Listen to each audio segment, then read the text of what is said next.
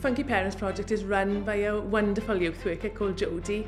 She's a young mum herself, so she understands the issues that the project members go through.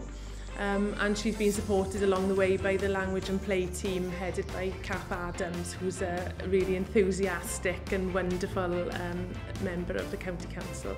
The young mums have started to benefit quite a lot by just helping with their children's behaviour, so they're engaging with them more and the children's behaviour is getting better.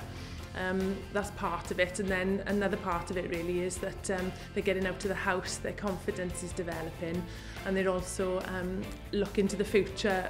When their children start school, they're looking at maybe doing short courses at the youth project to get them ready for going back into the world of work.